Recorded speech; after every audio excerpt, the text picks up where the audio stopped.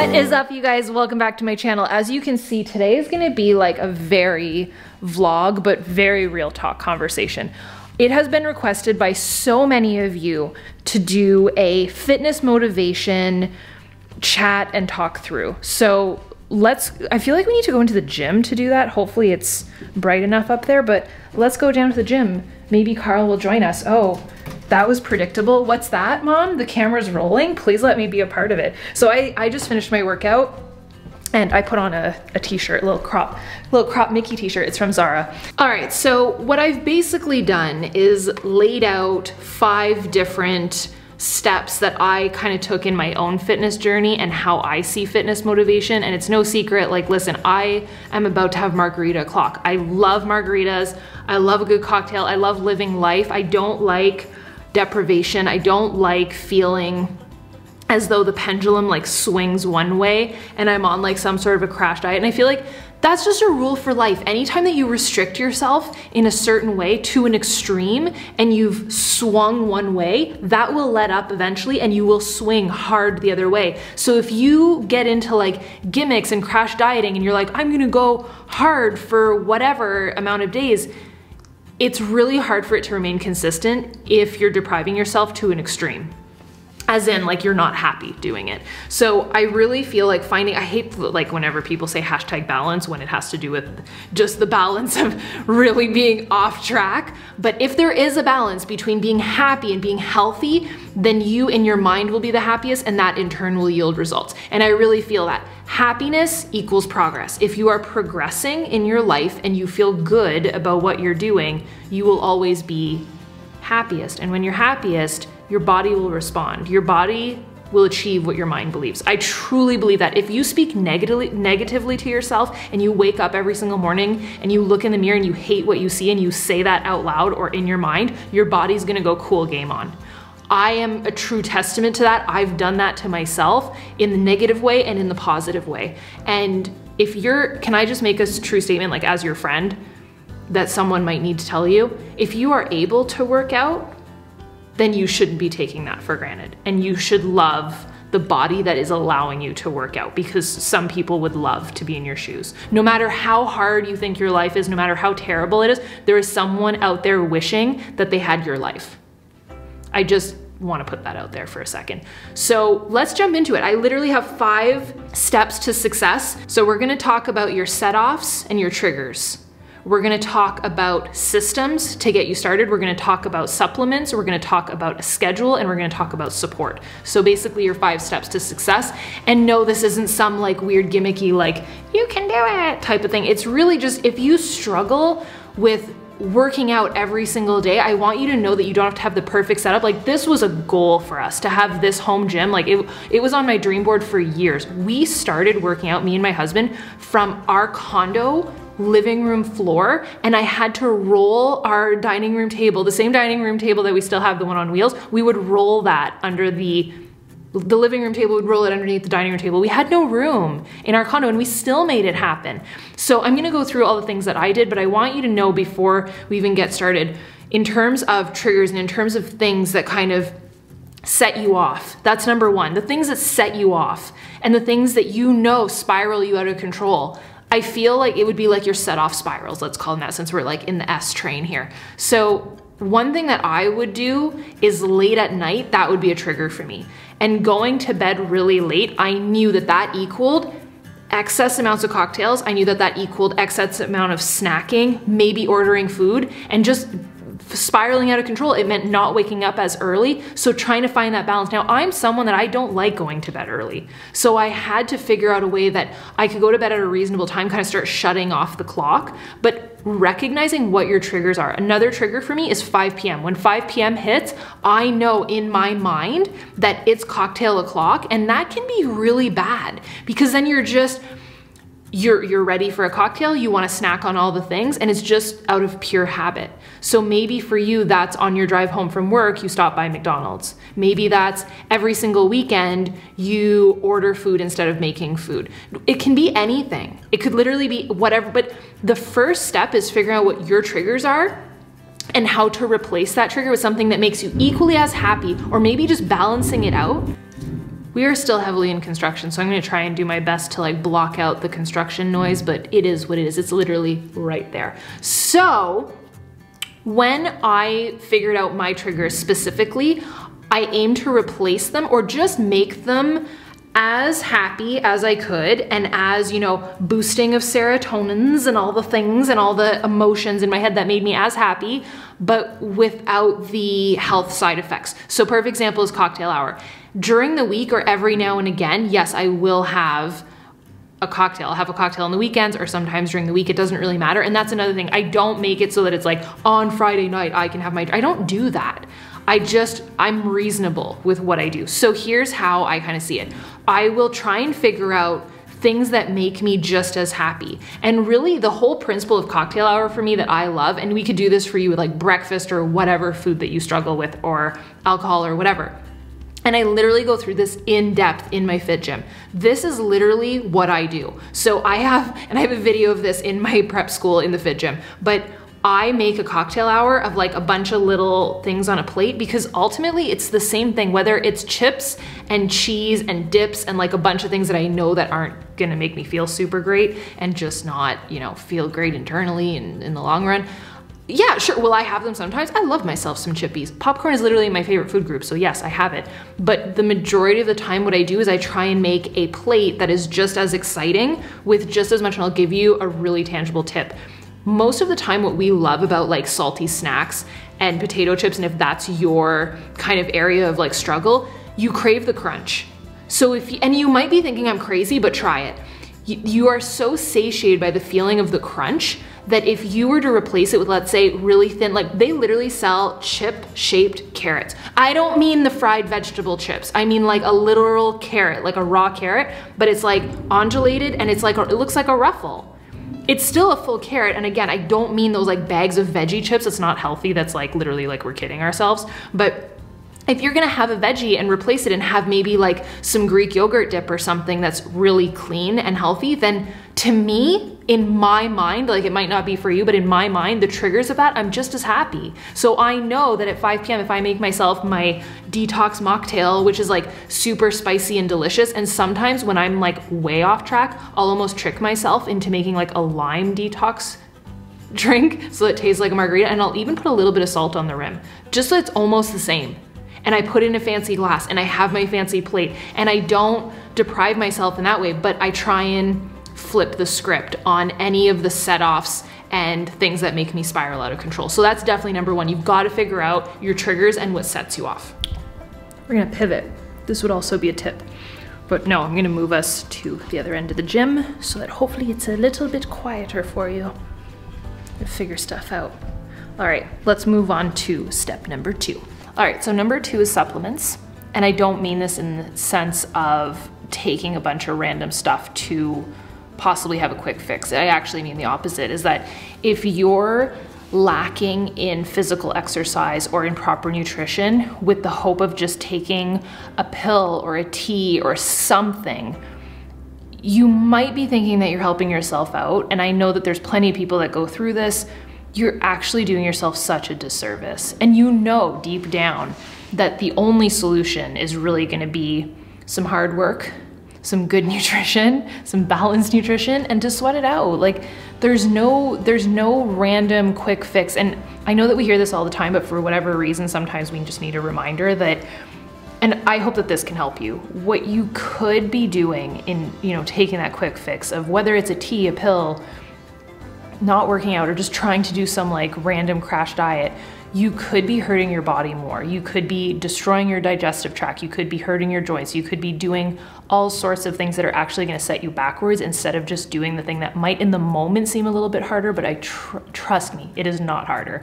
So in terms of supplements, figure out something that works for you. What works for me is I have my smoothie every single morning. It's basically a superfood smoothie. It's not like a post-workout. I definitely have a post-workout every now and again when I need like a really high dense dose of protein, but mostly what I do as a post-workout is a smoothie of basically all of like those fancy names of things that you put into a green smoothie, but it tastes good. So for me, that balance works because it tastes like a cake and acts like a salad, and this girl doesn't like kale. So that's one supplement that I take. I also take collagen, which is working.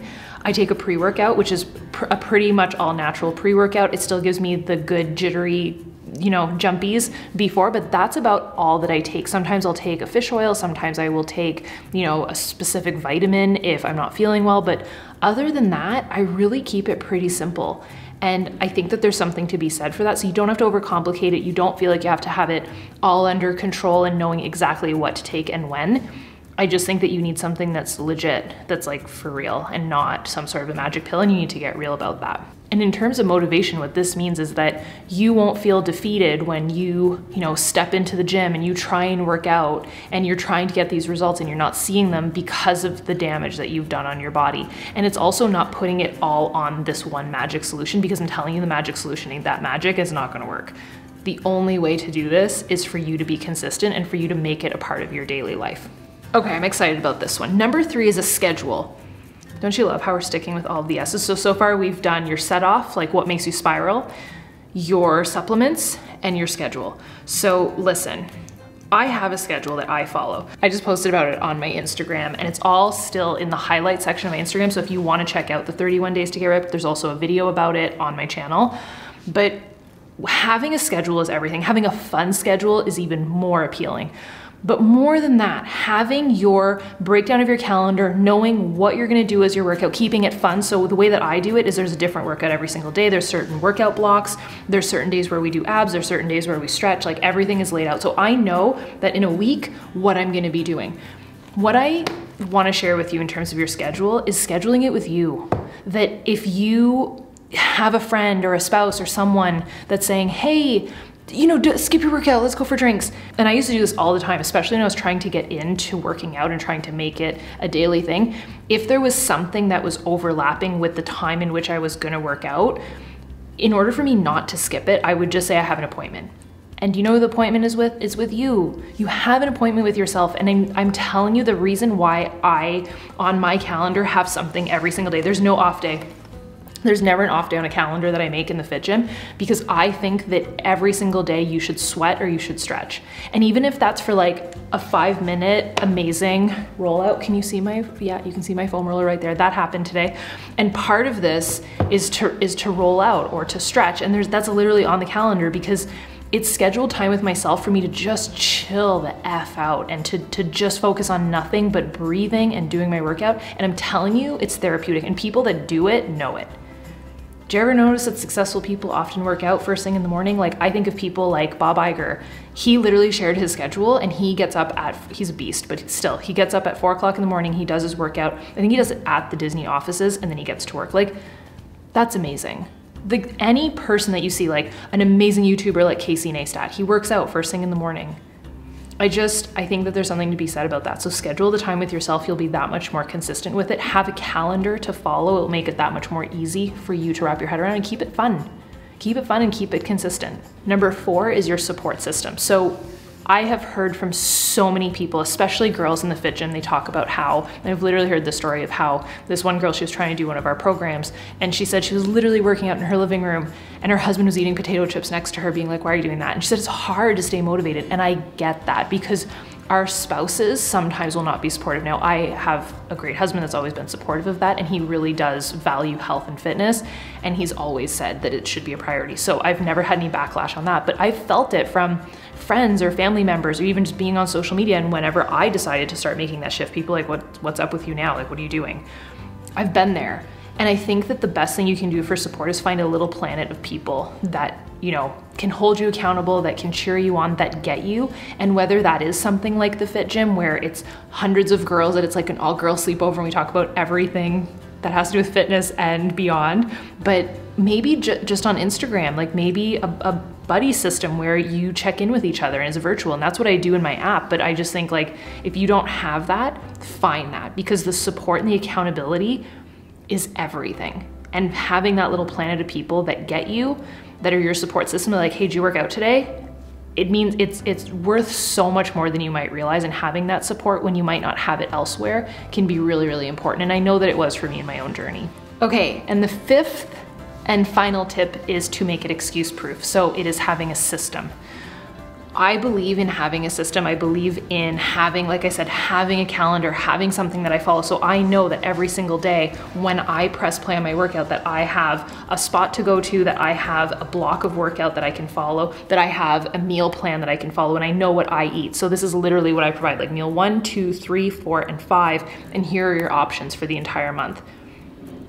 So the way that I do it is I block my work. So I have block 1, 2, and 3. And not every day is the same, every day is different, but I make it excuse proof. So here's how I do it. Not only do I follow a schedule, everything is either in my phone. So the workouts are performed on my phone, on demand, kind of like Netflix. And they're also on Apple TV, and they're also on my iPad, and they're also on my computer. They're also downloadable, so I can go anywhere. If I wanna go step outside and my Wi-Fi won't make it there, I can download it and go outside. If I'm in the middle of nowhere, like Andre and I just got back from Montebello and I did like a whole staycation, I worked out in the gym. I put in my little devil earbuds. If you haven't seen them, they're super cute, my little wireless earbuds. And I just streamed my workout. Do you wanna know the most hilarious thing? That village where that hotel is like a population of nothing. There's nobody there. And it's in the middle of the woods. And this woman was in the gym with Andre and I. All three of us were doing the same program. I didn't know her. And we were doing the same streamed workout. Like, that's insane. It just shows no one was using the actual gym equipment. Everybody was just working out in the gym, doing their thing with their streamed workout. And the way that I do it is it's quick. It's 25 minutes tops. I might add on through like an ab block. I might do an ab workout and I might have an extra cardio. But for the 31 days to get ripped, like, it's simple. It's really get in, get it done, get out, and get ripped.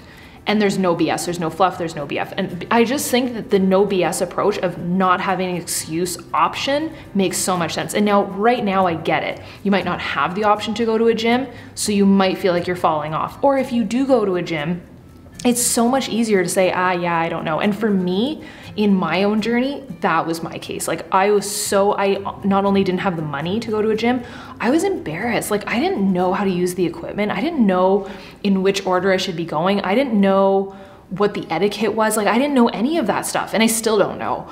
But I just think that there's so much joy and excuse-proofness in working out right here, or back in the day whenever I worked out in my living room and I just did my thing and I could wear whatever I wanted to wear. Like, the length of the shortness of my shorts is not appropriate for the general public, but I just think, especially right now, cutting the excuses, putting your health first is so important. So figuring out how you can make it excuse proof, how you can go anywhere, how you can have your own calendar that you can follow that makes sense for you. And also the other thing is having something that's borderline equipment proof. So I've done programs before where it's literally just cardio. You can get a couple weights if you really want to, but having limited equipment, you don't have to have all of that. Like, I don't even use, that's for Andre, I don't even use that stuff. I just really think that understanding how to make it in your own mind that you won't be like, ooh, I don't know. And you can just make it that much simpler for you to press play. That's what I call it. I press play and I start. And there's no excuses. I love the programs too that I provide that have music even, so that when I start, the music goes, I start rolling and things happen. So the way that my workout is blocked off right now is I have either, it depends on the day, but there's a 25-minute block of weightlifting. So I get some weightlifting in, and you could do something like power blocks. Like, we have power blocks, and that's what we had at our condo. So it's all tiered together. So if you don't have a ton of space for like a weight rack, you could just do something like power blocks. Excuse proof method, there is even water bottle weights that you could buy. So you just fill it up to the amount that you want the weight to be. So if you're traveling and you don't want to carry weights with you, or you don't have weights at home right now, because I know it's hard to get them, I know you can get these water bottle weights, which is kind of cool. So make it excuse proof for yourself. Figure out what your blocks look like. If you want to get in some strength workout, there's that 25-minute block that I do. On certain days, I will spin. So I always have a cardio block. So it's either spin for the people in the fit gym. They can either row, they can run. I don't really want to run. Some days I'll kind of run. It's not my thing, but you could run, row, spin, or we have like a rainy day cardio. So we have tons of cardio options. And I've even included one of my favorite, like 20 minute or less cardio. So it's quick, it's effective, you get down to it. And then sometimes we'll add on an ab block. And then other days there's the stretch days and the roll out days. So we always use our foam rollers, but that way there's a breakdown of what you're doing. It's clear in your mind and it's excuse proof. So figure out where you're working out, what equipment you need, and how to limit the moment where you would go, ooh, yeah, I don't know. And usually that comes down to exactly what I've shared. So your set-offs and what makes you spiral, your supplements and how much you're tricking yourself into believing that you're taking some form of a magic pill when really just good-hearted nutrition. You don't need a ton of stuff. Like I said, I just take my superfood smoothie every single morning and that does it for me. That keeps me on my game and I'm happy with that. I don't have to overdo it. And your schedule, so having a calendar that you follow, that you schedule time with yourself, your support system and the people around you that might not be supportive, you can find a planet of people that will support you anywhere. The internet is an amazing thing. And finally, making it excuse proof, having a system in place that works for you, that is no BS, that you know you can get it done, and that you know that you won't stop yourself from starting. So I love you. I hope that this helped. I know that this was really like chill, behind the scenes. I know you guys love a good behind the scenes vlog, and sorry about the construction noise. I did my best, but we needed to have a real talk, and this was a highly requested video that I got messages about quite a few times, and I will leave all of the details down below for everything that I talked about. I will link as much as possible, but just please know more than anything, I'm a message away. I answer my DMs, I answer my emails, usually within the span of a couple hours. I'm on it, I'm here for you, I answer my comments, so if you need something or you just wanna talk, I'm here. So I will leave my email down below as well. I love you guys, and we are almost at the tail end of this. So make sure that you are subscribed. If you liked this video, definitely give it a thumbs up. I always appreciate, especially whenever, I'll be honest, it's a little bit harder to film right now as the days are getting shorter, there's less daylight. With construction, it's not always easy. I'm not perfect either, and sometimes it is hard for me too, but just know that you're definitely the motivation to show up, and you're definitely, I'm just so grateful for this family and this audience, and love you more than you would ever know. So thank you. And I will see you tomorrow. Bye, dudes.